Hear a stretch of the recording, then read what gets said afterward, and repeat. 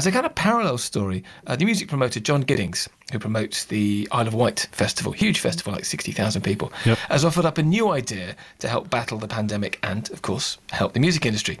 So he tweeted, "Dear Boris Johnson, we are the music business. We have thousands of skilled people capable of running events and empty theatres, clubs and arenas. Give us a vaccine and we'll work 24 hours a day to sort it."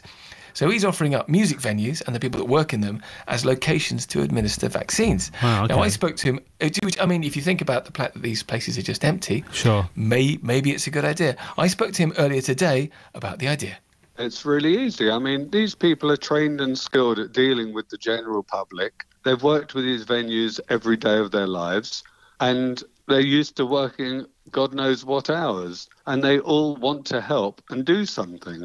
You know, the government are paying people to sit at home doing nothing, and they're paying venues to sit empty. Why don't we utilise that the other way round? And as someone that's run these huge music events, how do you feel about the kind of help and the support that you're getting so far? I'm not looking for someone to give me money. I'm looking for something to help. Giving people money just means our children and our children's children are going to be paying for it for the rest of their lives. That doesn't get us anywhere. I want to get back to normal as soon as possible and get people injected. I mean, obviously we can't do that bit ourselves, but we could set it up for doctors and nurses to do it on a quicker basis, I think. How urgent is this for you in terms of actually making big live music events happen this summer? Because there's been talk about if there's no change by the end of January, then the rest of the year is looking very shaky. That's one of the opinions that's kind of out there. No, I think we've got longer than that. But when they say they're going to be doing 2 million vaccines a week, are they? Is that physically possible with the system as it is now?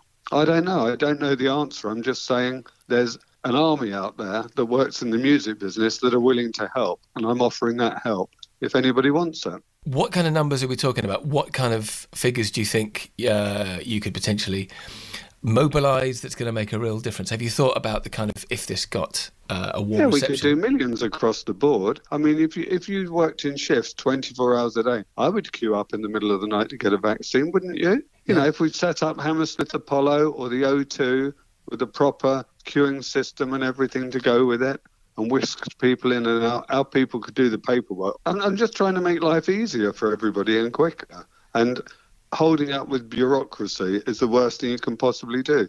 I want it for the general public to be safe to come to a festival. I don't want someone to give me a load of money not to do a show. Who does that help? You know, we're talking June being 6 months out, when in December they were testing truck drivers at Dover and giving them results within 20 minutes. You can't tell me that within the next 6 months they're not going to make it a lot quicker. You know, if only half the audience are vaccinated, you can test the other on entry. All I want is to help achieve it. I want to be proactive, not reactive. I don't want to sit here and wait for someone to tell me what to do. I want to offer our services. I don't need to call everybody in the music business and say, do you think this is a good idea? I know they will think it's a good idea, judging by the emails and texts I've got supporting the idea.